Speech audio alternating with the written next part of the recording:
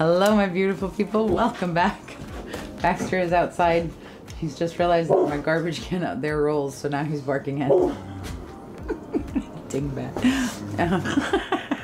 Today we're going to be doing another one of those wildflower pours, that variation on the wandering wing pour that I did the other day. I was really happy with that one, and I was trying to figure out ways to refine it and make it a little bit better. So what I've come up with today is actually, I hope, going to be really, really cool. This is a 24 by 30 inch gallery wrap canvas from Artist Loft. I have painted my sides and edges with a Paynes Grey, and I have taped and pinned the back. Okay, so we're going to be doing a split cup pour, but we're actually going to be doing two. So I'm going to use this big 22 ounce one from acrylic.com. Thank you, Tracy Reed. We're going to be using this big one, and we're also going to be using the smaller 10 ounce one, and to do sort of a double-decker wildflower pour. Baxter, you need to stop. We're going to do like a double-decker wildflower pour, which I'm really excited about. So the colors we're going to be putting in the first cup, the bigger one, the main colors, are going to be Golden's Turquoise Pthalo. And this is mixed with Liquitex Gloss Medium and Floetrol, and a little bit of Elmer's Glue All, just like I had the other day. That's the Golden's Turquoise Pthalo. And then we're going to be using Golden's Paynes Grey.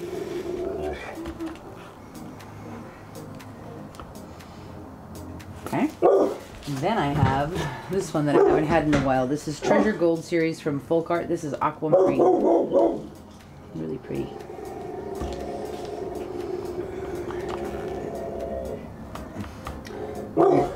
Calm down, Mighty Bork. Okay, now you're just being bad. Sit down, please. We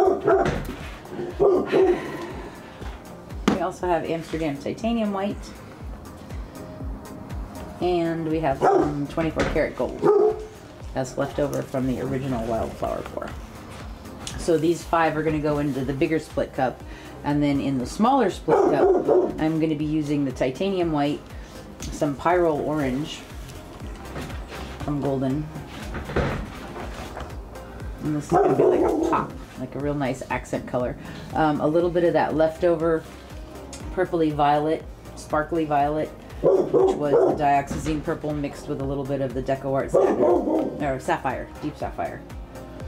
So those two together with the white and the bronze and baby gold also in the smaller cup. So I also have a cup of Amsterdam Titanium White for my base coat with a piece of dog hair on the side of it.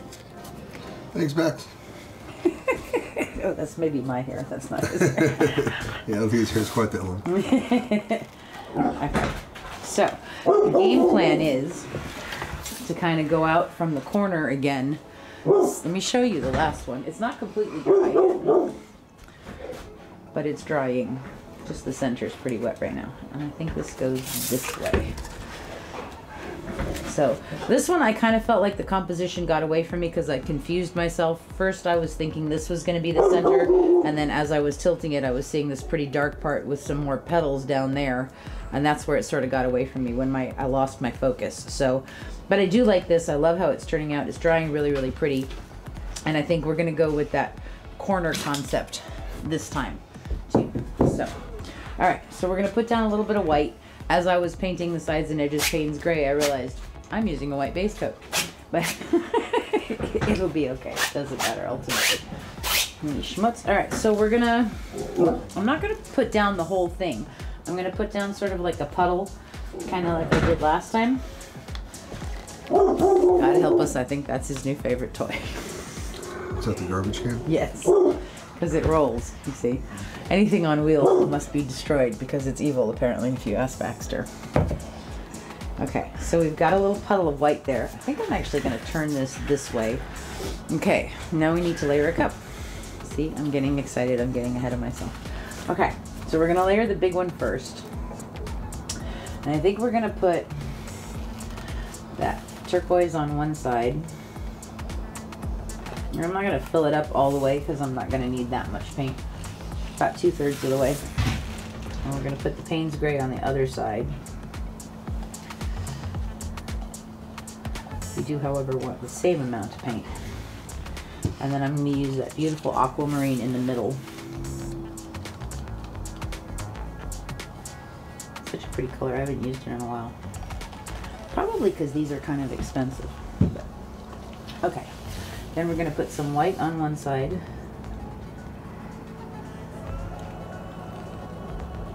And some gold on the other.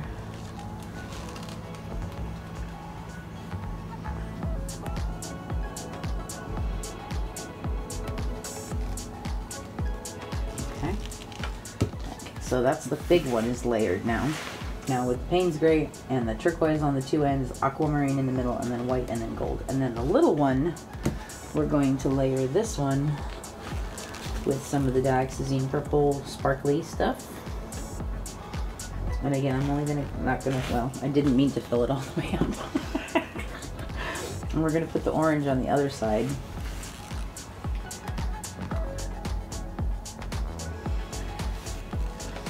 And then we're gonna put white in the middle.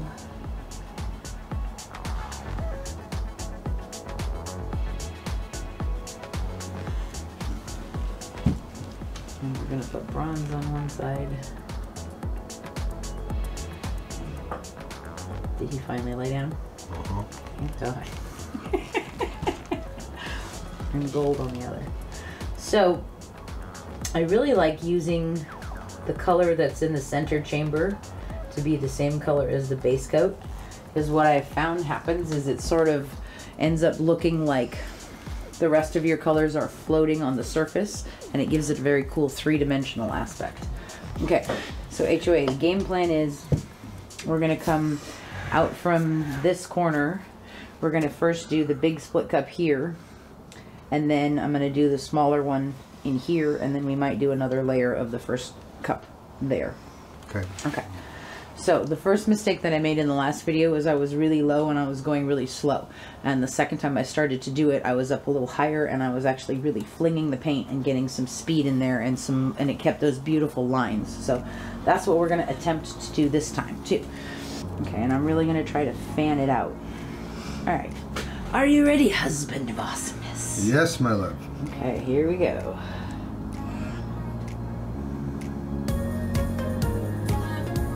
And I am leaving some space in between them. Okay. A little wonky in there, but that's all right. All right, let's do the second cup now. We're gonna start it a little lower, like over here. That's really pretty though. Okay. I love the turquoise on the paint. Okay, are you ready, darling? Yes, ma'am.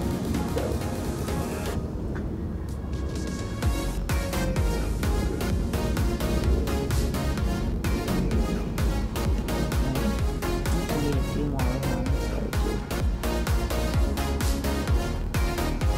Okay. That's pretty cool so far. Yeah, I like it. Okay, now we're gonna go back to the big cup and do another layer, a smaller layer maybe. There you go.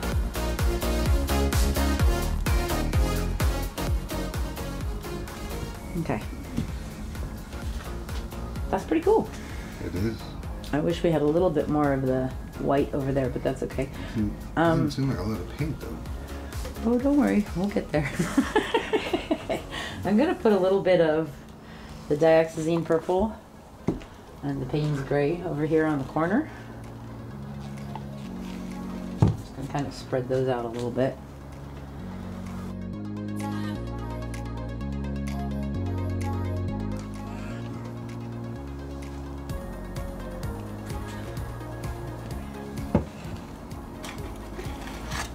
Okay.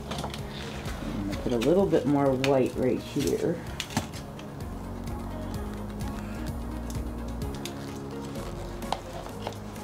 And then put a little bit more white over here around this side too.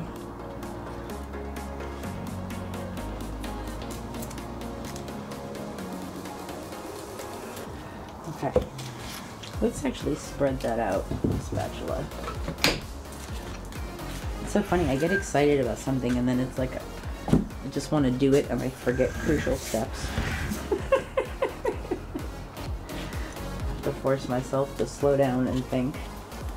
So I decided to go with a white base coat this time because I want those colors to really pop. I think they were beautiful on the darker base coat last time, but I want to see how this works, if those colors show up more on the white, which I think they will.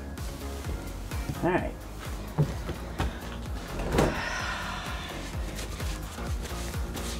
I'm very excited about this. I hope it works. Okay. I'm just gonna take this way for a second. And as HOA brought up, we really want to try to keep those lines straight and not put any squiggle in them. All right, so let's go off this way first just a little bit. Actually, we're just gonna walk this down the canvas a little.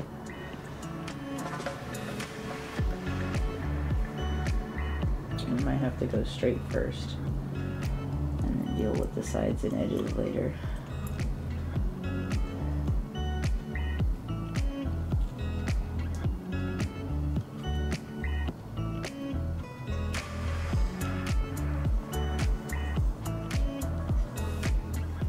You may even need to do the whole thing again once. I guess maybe it would have been better to put the whole base coat down, so it was, right now it's just that side is moving, the rest of it's not. Of course, we might surprise ourselves and get what we want actually anyway, so let's see. We can always do more. I still have more paint in both of those cups, so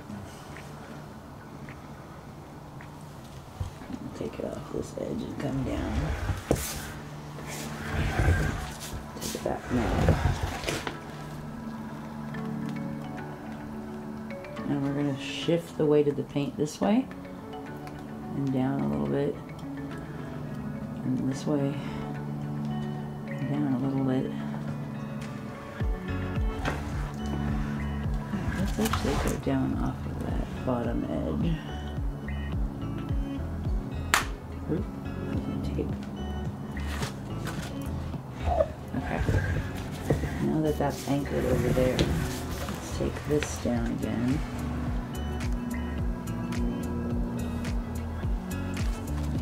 Shift.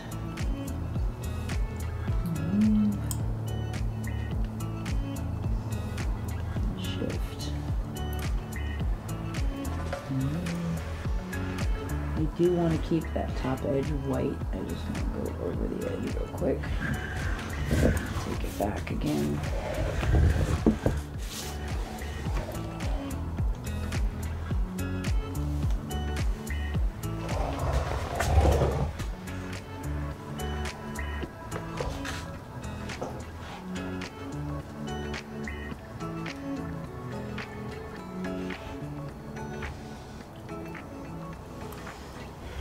Slide down a little bit.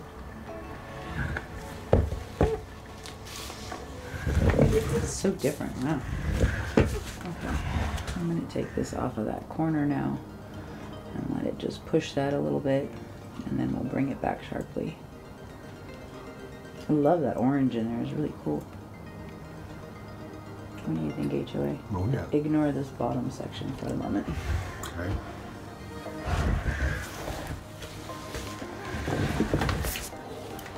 Okay, now we're going to go down.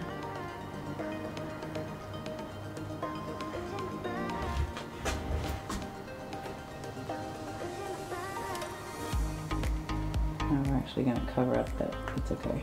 We can always add it back later if we want it.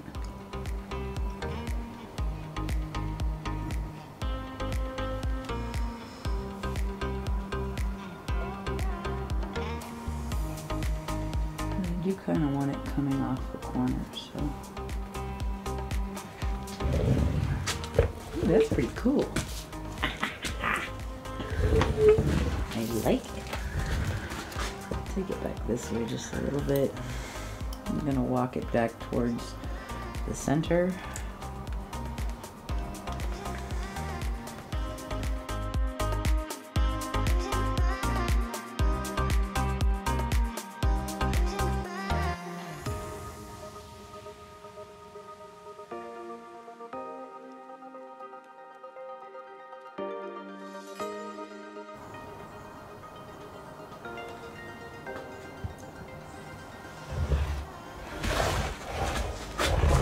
This side come down a little bit.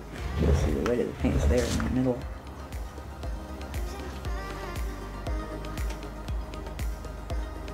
open this up a little bit. That's looking really cool.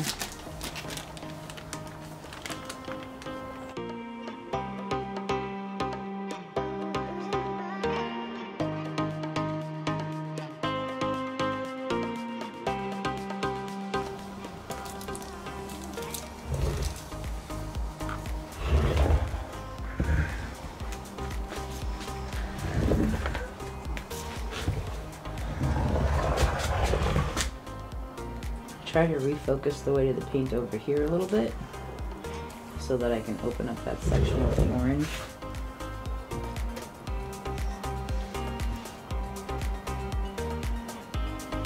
Now it's over here, so now I'm going to take this, I'm going to go this way, and it's going to open up those lines.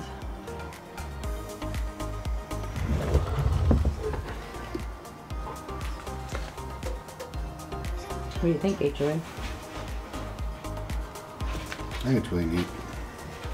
I like the orange. Take some of this off. Had to. Can you take some of that off too? Some more of this? Yeah. I like this though. There's like a lot of color right there. Yeah. Looks Maybe messy, what we though. could do is take it down.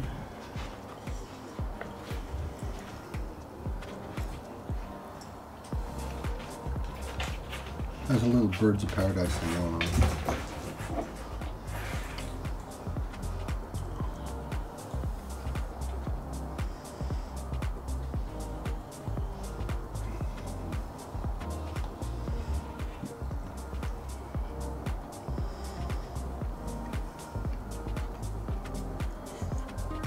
Take this edge off.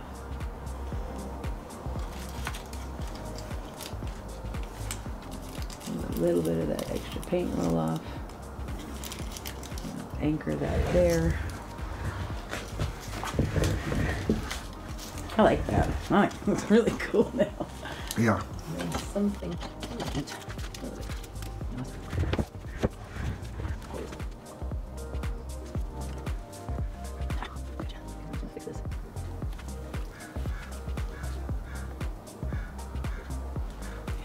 Some hot rod flames in there. Yeah. I was just thinking that. Okay, I would love to open this up a little bit more. Let's see, where is the weight of the paint?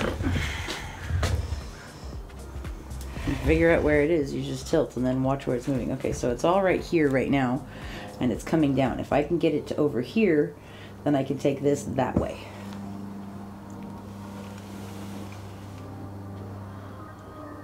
And there. So now we're just going to stand it up and open up these lines. There we go. That's cool. I like that. I like that a lot. What do you think, honey? Indeed. Better? Yes. Okay. All right, well, I like this a lot. I love this. The only thing I wish there was a tiny bit more orange in this bottom section, but that we've stretched it out, and that was only in the middle. So, you know what I could do is I could put a little bit of another small through there with the orange cup, do you think? To add a little bit more color in here? Or do you think it's good and we're done? I think it's good and we're done. Okay. Or I could just like take my stick and do a couple of little orange lines in there. Let's try that. So follow this here. Better now. Yes. More there. Yeah, we actually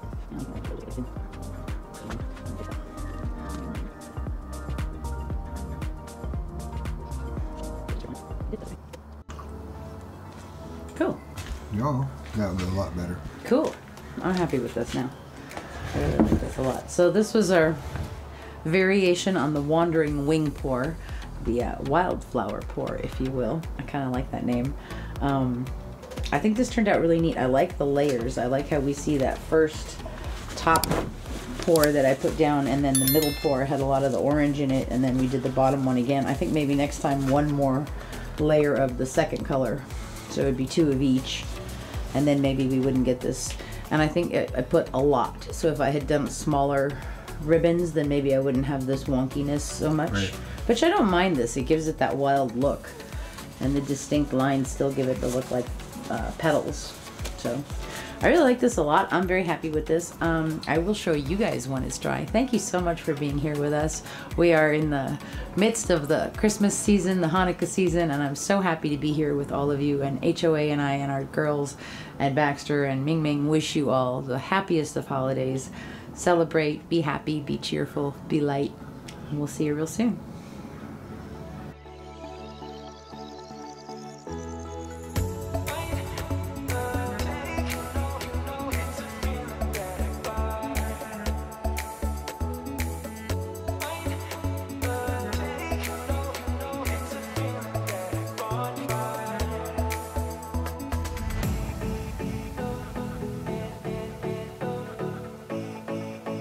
Okay, so this is a few days later. I'm so happy that the sun is shining and I can actually show you guys a dried result in the sunlight. This one turned out so pretty. Oops, shadow, sorry. We'll go this way.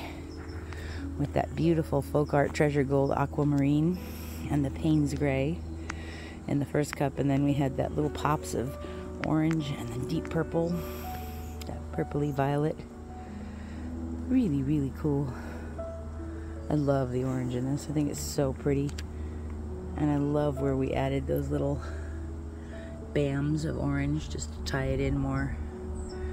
This corner up here is gorgeous though, where everything's like stretched out and spread out. Very pretty. I really like this wildflower technique. I'm having a lot of fun with it. I hope you guys are enjoying it too. I hope you guys give it a try.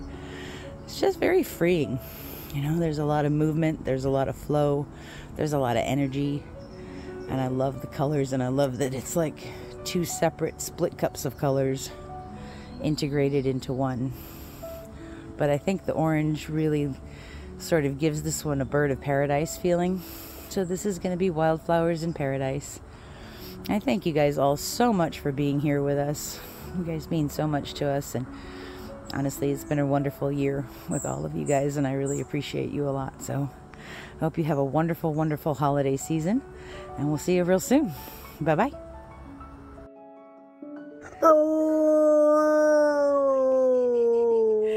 We wish you a Merry Christmas.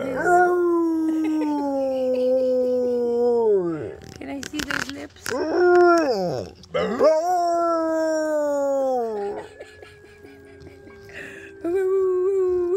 Can you sing? Sing for Mama.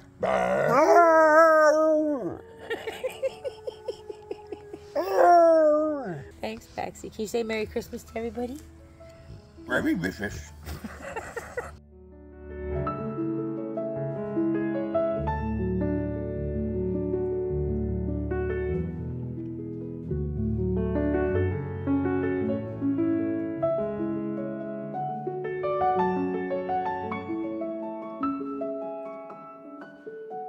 Thank you.